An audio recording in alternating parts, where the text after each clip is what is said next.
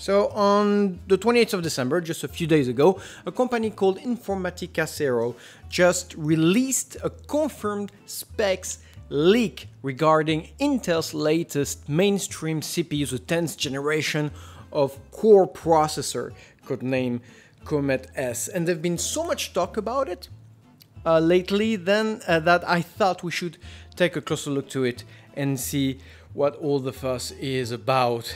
And you know, I've always been an Intel boy, ever since the release of their AT286, a processor which in most of your cases you don't know because you were not born yet when it was released. And I'll say this is, if the specs are real, and apparently they are, this is the worst Intel processor release ever.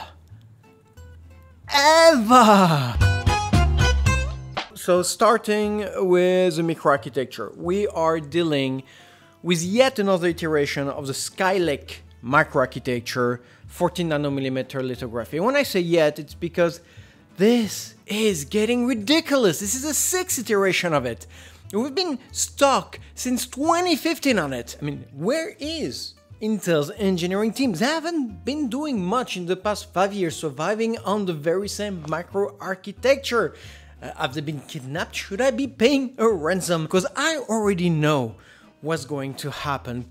4 months away from the official launch of this 10th generation of core processor, I already know that it's going to be the very same incremental and symbolic performance gain between the 9th and the 10th gen, the very same one we've seen between the 6th and the 7th, 7th and 8th, 8th and 9th.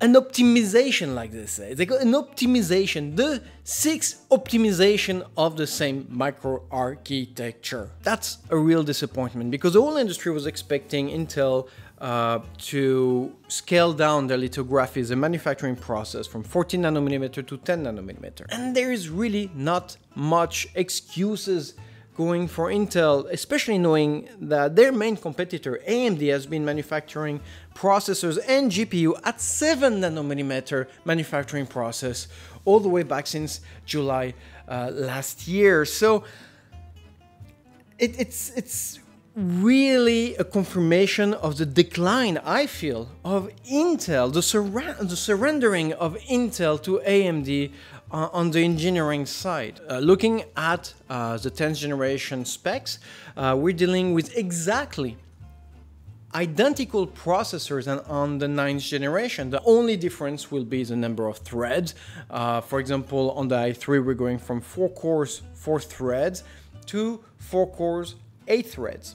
For the i5 we're going from 6 cores, 6 threads to 6 cores, 12 threads, and as the i7 goes, we're going from 8 cores, 8 threads to 8 core, 16 threads. Now, there is one change, and it's obviously regarding the flagship processor. So we have the i9 10900K, which for the first time on the mainstream Intel platform will be boasting 10 physical cores for 20 threads.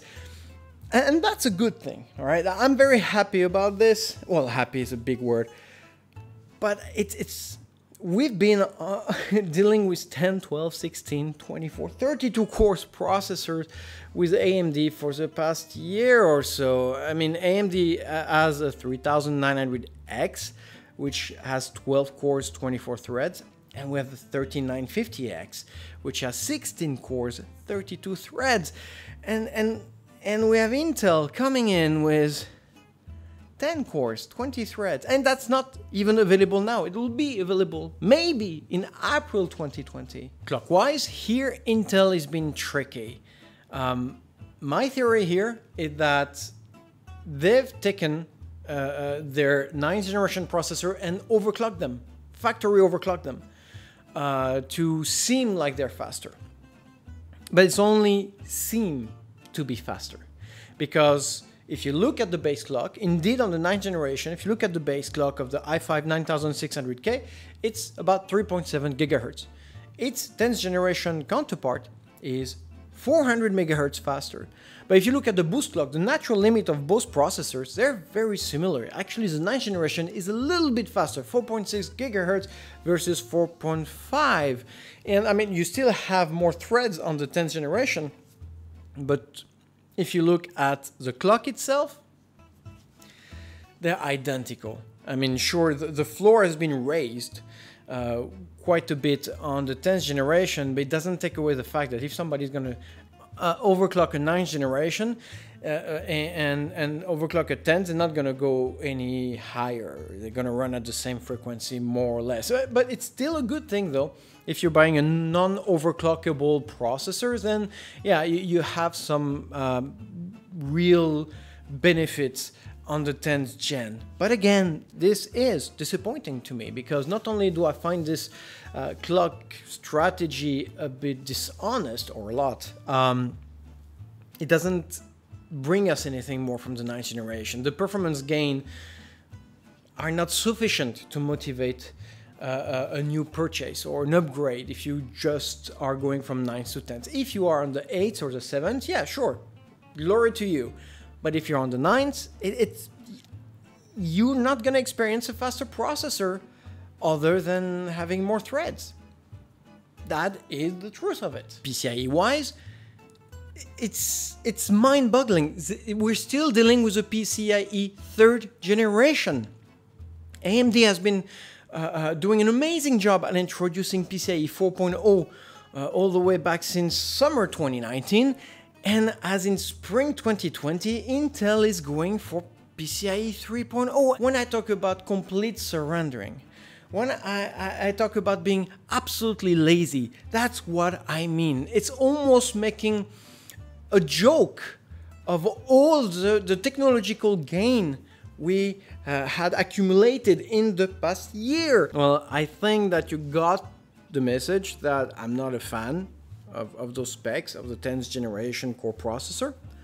But what really makes it worse, what really makes it for me a disastrous release, is the fact that Intel has decided to impose a new CPU socket, an LGA 1200 replacing the LGA 1155, meaning that you will have to upgrade motherboards in order to use this third of a processor. And it's so cynical coming from Intel, because obviously this microarchitecture works absolutely fine on an 1155 CPU socket. I have no idea.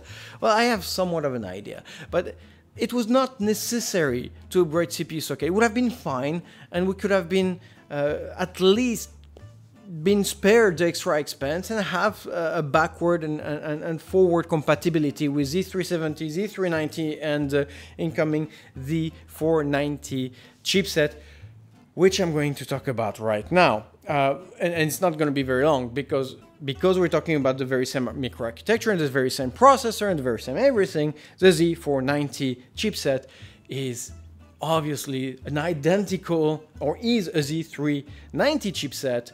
I mean, the only difference is the fact that Intel is catching up on AMD. On the Wi-Fi model, we're going from the 802.11ac to AX, or Wi-Fi 6, giving us a 2.5 gigabit per second instead of the 1.73 gigabit per second that we've been accustomed to until now. So the 10th generation of Intel Core processors is the most underwhelming Intel release I have been given the pleasure to witness. And I am a tech reviewer. I love tech. I'm in love with tech, and I'm asking nothing more to fall in love with every new thing that's coming out. But having one good new processor, like the 10900K, which is good, there's 2 more new cores and all that stuff, having more threads is not enough to motivate the release of an entire new generation. When you say new generation of processor, especially when you're talking about a company as well established with a rich history such as Intel, you're expecting innovation, you're expecting excitement, you're expecting new features, something who's going to make you want to spend money and upgrade and have a better gaming experience or a better production experience, whatever your needs are.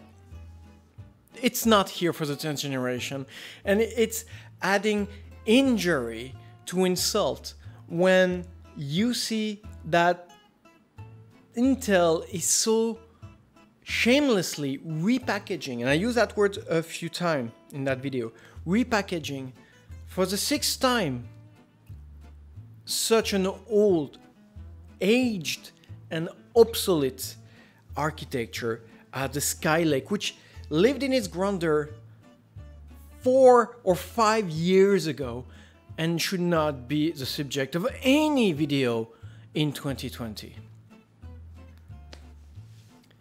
All right.